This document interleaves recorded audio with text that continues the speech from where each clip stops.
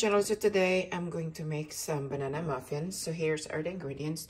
So there is some salt, baking soda, baking powder, 3 eggs, 4 bananas. 3 of them is really overripe, which is perfect. A stick of salted butter, 3 cups of all-purpose flour, 2 cups of white sugar, and then half cup of cooking oil. So we're gonna make some delicious banana muffins for breakfast. So we put our bananas here, and I'm going to smash it, but not completely pureed it. I like to still have a textures of banana when you eat your muffin. You know, you can taste the banana. So these are kind of a chunk. So I don't want to be like really pureed. Okay, so our banana, again, they still have a lot of a good size of chunks. So this is good. And then we're gonna add next. We're gonna combine all the wet ingredients. Okay, so we're gonna add our milk. No, I'm sorry, not milk. Let me rephrase, the eggs rather. Okay. Then I'm gonna add a stick of salted butter, and then a half cup of oil. Okay, so cooking oil. Then we're gonna mix this really well. Okay, as you can see here. Next we're going to add is our baking soda, baking powder, and our salt. Mixed again. Okay, next we're going to add our sugar. You know, just add kind of gradually.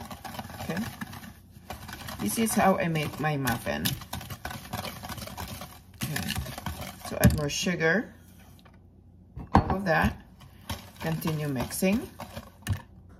If you're not using your electric mixer, if you use manually, it's really important that you are going to continue mixing at least 2 minutes to make sure the sugar it's mixing to the other wet ingredients. Okay, then we're going to start putting our flour gradually. You don't want to be mixing so much mess in your counter. Okay, so just mixing it, then add more, mix, continue mixing. Okay, so we're going to the rest of our flour, continue mixing.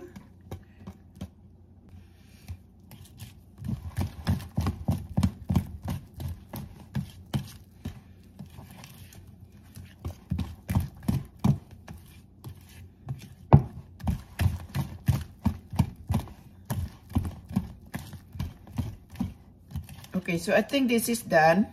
Okay, next I'm going to show you what I do. Okay, so here's my muffin baking pan. And so what I did, I put some cooking oil in it to prevent sticking your muffin to the bottom. Okay, so next we're going to do is we're going to use our measuring cup to transfer to our muffin tray. This is the easiest way to prevent making so much mess when you transferred your batter to your muffin tray or even cake tray. So, okay, then it's a lot easier. Okay, so we're going to that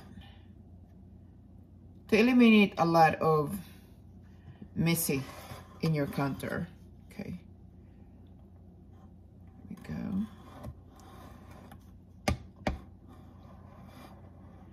And some of it I put too much, so I'm going to remove some of it, guys, because you know we're allowed to more enough room when our muffin is rising when we're baking. We're gonna bake this for 30 minutes because this is a really big muffin for 350. So I'm gonna pour more here. Okay.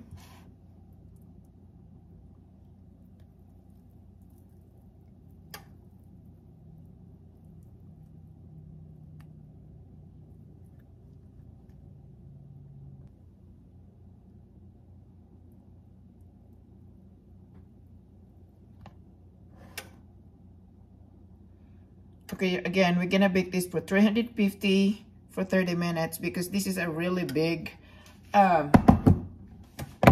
it's large muffin tray. So again, you're gonna do this. So stay tuned.